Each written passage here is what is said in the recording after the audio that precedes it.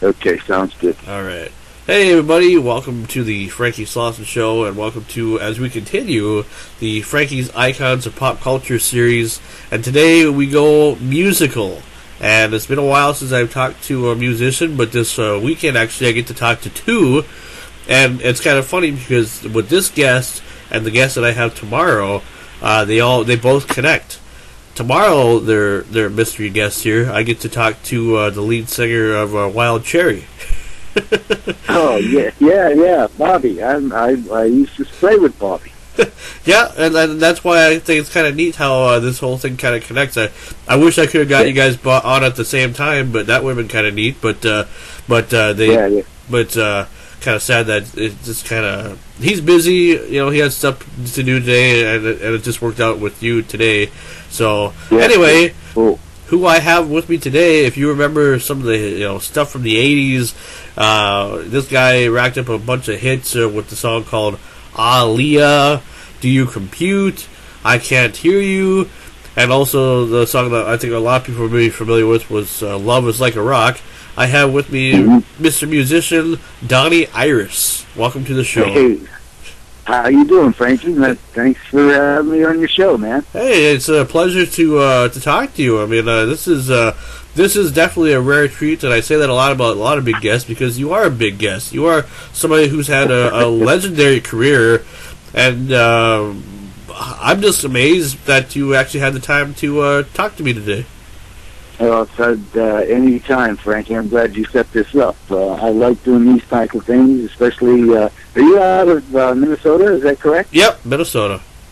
All right, sounds good. We've done a couple shows out there back in the '80s, and loved it. We had a great time up there. I suppose you probably did most of the Minneapolis-St. Paul area, I suppose. Yeah, we did. I think a couple of shows in Minneapolis, St. Paul. I think we might have opened, if I'm not mistaken, we might have opened for Hall and Oates up there at one point. Wow. I'm not positive, but I think that's what we did there. Either that, or it could have been even Loverboy. I can't remember for sure exactly what it was. There was a couple times we played in your state. Oh, sure. And what would be kind of nice is to see where I live. I don't live in Minneapolis-St. Paul area. I live right now currently in northern Minnesota, even though in about a week I'll be moving to South Dakota. But most of my life I've lived in northwestern Minnesota. And I wish, a lot of these iconic bands. I mean, we have, I guess our state's known for like Moondance Jam and stuff. But but it would be nice to have some, like yourself, where to come up to northern Minnesota here. Like we got, a few auditoriums that could hold you, do a show or two. Yeah, cool. But yeah, it's really cool to have you on. And I guess the first question is, how did you get started with music? Well, I'll tell you what. It started when I was very young. I was just a kid, and my mother always encouraged me to sing and get into music, even when I was little. We had a piano in our basement, and she would take me down there and teach me songs, and kind of like taught me the basics to singing way back when. And I just and of course I didn't really want to do that. I just wanted to go out and play baseball with my buddies. Oh, sure. But I'm glad she did that. And it just kept me interested. Not so much in high school because at 12 years old your voice is changing. You don't know what the heck's going to happen when you're singing. Oh, sure. And so that after a few years right around the time that my voice was changing, I just thought, no, I'm not going to sing for anybody. And then finally, when the voice change settled down, I could count on hitting the notes that I was actually trying to hit. It changed my attitude again, so I wanted to get back into it. Oh, so basically, that's how it started for me. Oh, wow, okay. And did you have like a lot of inspiration, like any of the like Buddy Holly or Richie Valens or somebody that inspired you to keep in business? Yeah. Way back, when I first started singing. I mean, I was brought up early on, liking people like that my mother was more into, which would have been like the Tony Bennett's and the Sinatras and people like that. Sure. But when Buddy Holly and Elvis and you know, all those people came along in the 50s, you know, rock and roll was where everything was headed, and of course me and everybody else who was my age loved it, and you know, that kind of inspired me to start playing guitar and backing myself up in you know, in bands. So yeah, I mean, that's what happened with me. It was early on, it was the Sinatra type stuff, and then we got into the rock and roll. Oh, that's cool. And eventually, your high school band, was it the Jaegers or something like that got you into like, was that the name of your high school band or something? Or I had a couple of bands early on that that I played with, but I didn't actually really start playing professionally and for a living until the Jaggers, and that would have been, that's who you're talking about. Yeah. That would have been like 64, maybe something like that. Sure. 63. Yeah, that's what started it all, and that's when I first went out on the road as a musician, and pretty much did that for the, you know, forever. That was my calling, I guess. Oh, that's cool. So yeah, the Jaggers was the first group I had any real success with. Yeah, and it was kind of nice because you were able to finally get your, you know, to see how talented you really are. You know, a lot of people were able to see you perform, and did you get some good reviews on how you did? Yeah. I mean, that's what happened, and we got, you know, the thing about it, when you're in a band like that and you're writing songs, recording songs, and that's what really gets you out there to the entire country, and that's what happened with the Jaggers. I mean, we did shows in bars for years before we had a hit with the Rapper, which was like 1970. Uh-huh. So it was from 63 all the way up to 70 before we had anything really that hit nationally. Before that, I mean, we were more like an R&B band, and we did some records with Kenny Gamble and Leon Huff out of Philadelphia. One was called We Went to Different Schools Together, and the other one was Introducing the Jaggers. So yeah, we did a couple of records with those two guys, and they had a lot of success with bands like the OJs and people like that back in like '68, somewhere around there. So but, okay. The coming of the Jaggers was the Rapper. And were you kind of amazed, like when you started hearing your songs on the radio, especially the Rapper, when that was the first song that you ever had? Yeah, for sure, man. And that was just amazing. You know, driving in my car and hearing our song on the radio in stations all over the place. I mean, I remember we used to be able to get radio stations out of New York and even in Chicago, WLS out of Chicago. Do you remember that radio station? I believe my parents have told me about that station before. Yeah, it was like an AM station. It was all AM for the most part back then, and at night you could get those stations here, all the way here in Pittsburgh, from stations like that, and they would be playing the Rapper, man. It was awesome. It was just awesome to hear that stuff. Did you ever call like a station up and request your own song? No, I've never done that, man. But, that's a pretty good one. I like that. Thank you. I like that. Well, you know, I'm sure somebody has before or whatever, just to try it out and see if it'd work at all. Just say don't even say who you are. Just say, yeah, I'd like to hear my own song, please. Yeah. You get all your family to call in. Hey, say, tell them to play my song, man. Your mother and all your aunts and uncles. So, how did the whole Wild Cherry thing happen for you? Well, after the Jaggers were done, that would have been like 1970. I don't know, 73 or so, somewhere in there. Sure. The Jaggers were, you know, having limited success at the time, so, you know, guys in the band went opposite directions, and I happened to be wanting to go into the studio and learn more about the studio, and I'd become like a an apprentice engineer in the studio here back home, and Bobby Parisi and his band Wild Cherry were going in to record. This was maybe a year after they had the success with Play That Funky Music. And it just so happened one of the guys in the band was leaving the band, and Bobby, maybe a month after we did the recording, asked me if I'd like to join the band, go out and play. Because they were going on the road, they needed a rhythm guitar player and background singer. I said, yeah, sure, man, I'll do it. So, I don't know, we spent maybe a year together, something like that, in the band, playing with Wild Cherry. And those were great days, man. Really nice tours. And, I had a blast with Bobby and the band. And I suppose because of the success of the band, you guys got treated like royalty everywhere you went, I'm sure.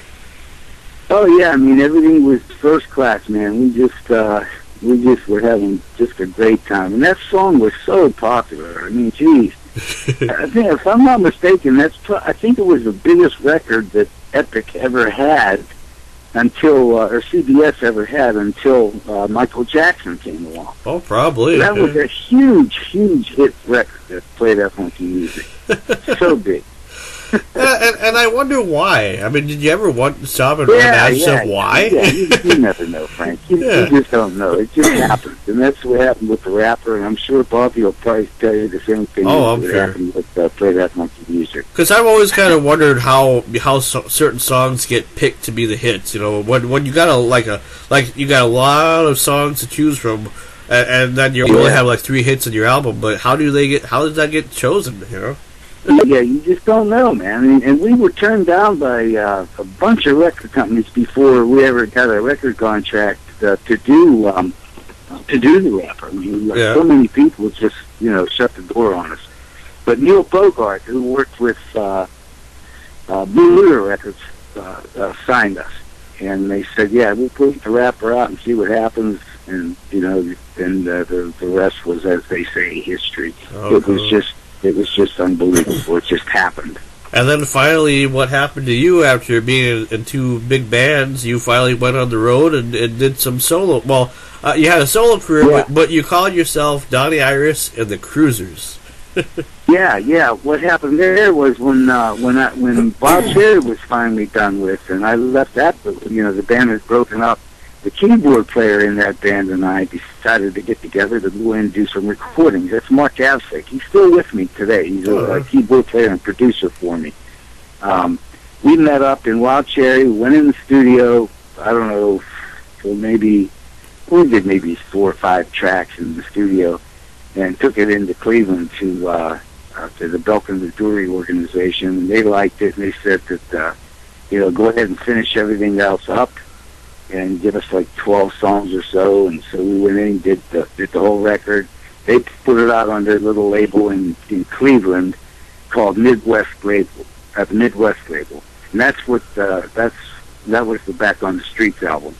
Okay. And we had success with that because we got picked up by a major label, and MCA liked it. So we started getting all kind of airplay in different cities, and so we were able to get picked up by MCA.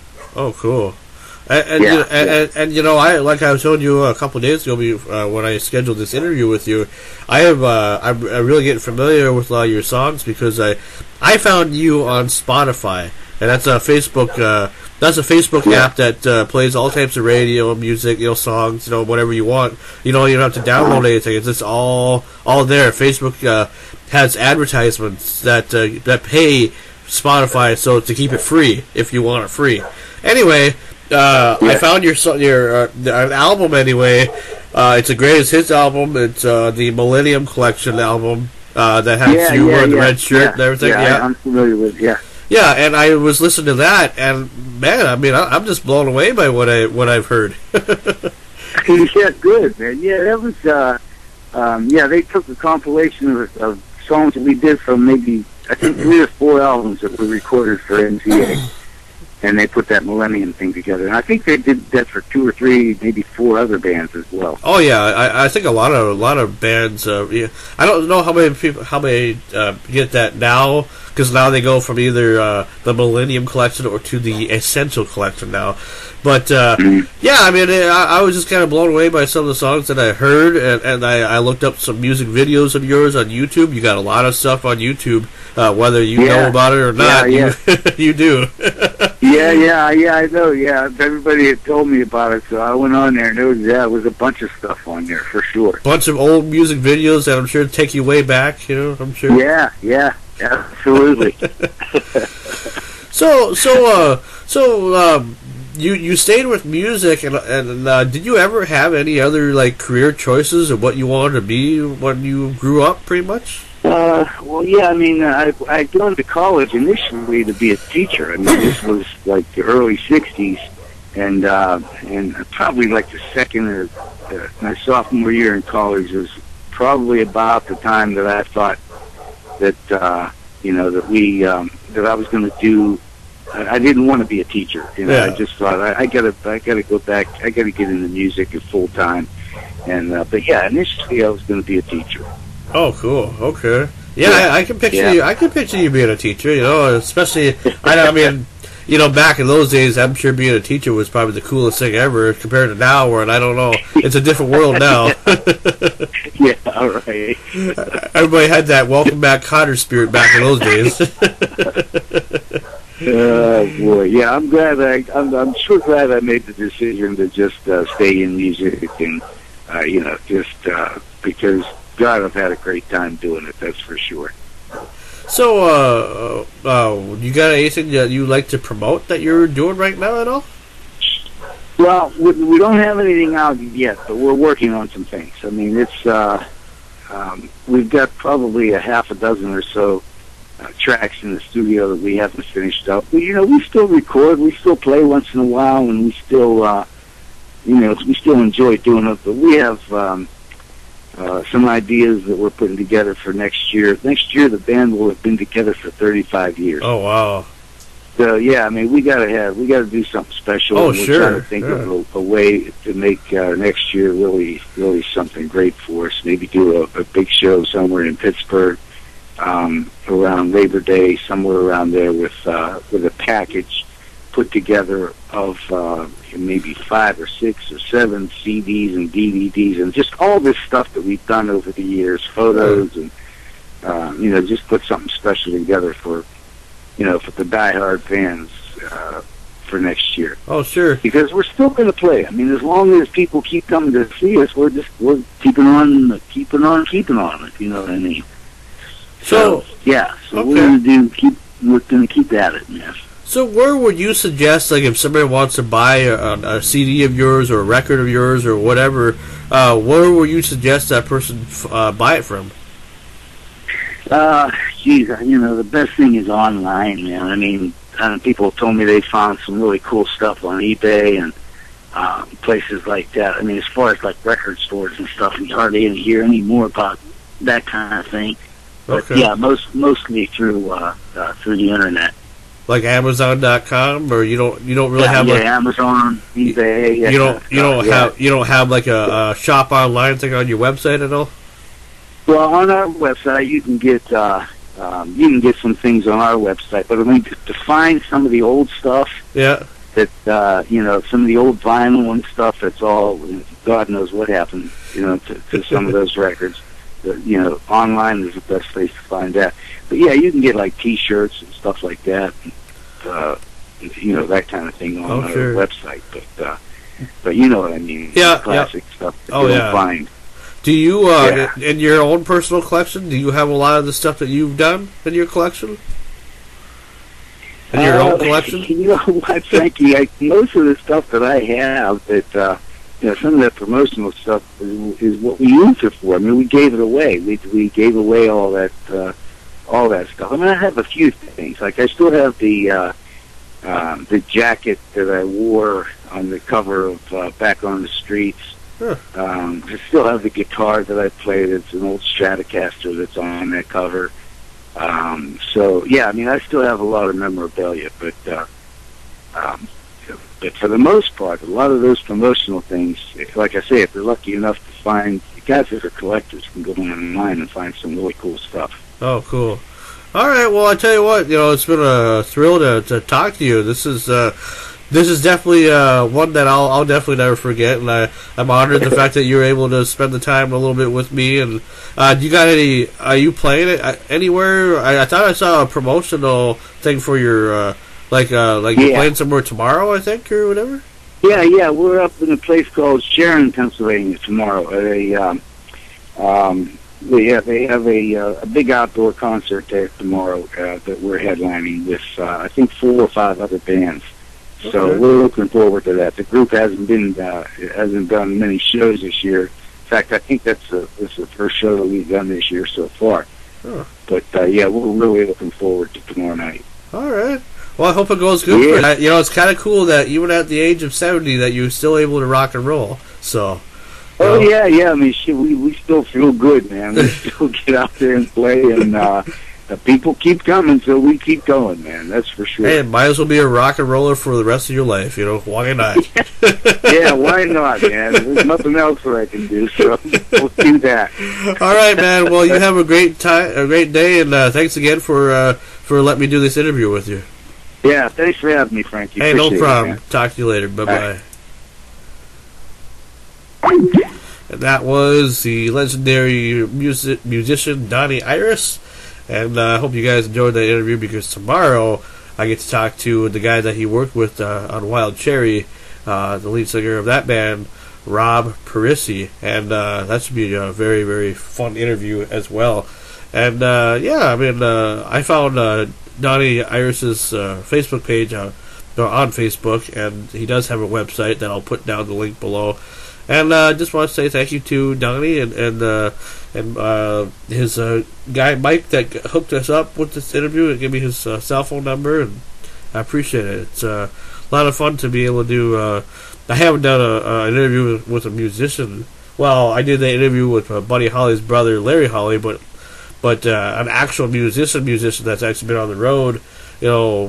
It's been a while since I've talked to a musician. I don't remember the last actual musician I interviewed, unless it was Kent Gustafson when we talked about the Doc Hendricks books, but that wasn't really, or Doc Hendricks, Doc Watson. Did I just say Doc Hendricks from WWF, or aka the Fabulous Freebirds? And I'm still waking up. Anyway, thank you guys again for tuning in for another great interview. Tune in for another great interview tomorrow as we wrap up my interview series for the first half of the summer anyway, because I will be moving to South Dakota here this next coming week, so might not have internet for a little while, so that's why I'm going to be taking a couple-week break, but I'll try to find internet anywhere I can. Wherever I can. I'm sure I have a laptop, so I'm sure internet connections won't be hard to find. So anyway, Franky's Awesome, and we'll see you next time for another great Franky's Icons of Pop Culture series, summer interview series, as it's became more of a success than I ever thought it would be. So thank you for that.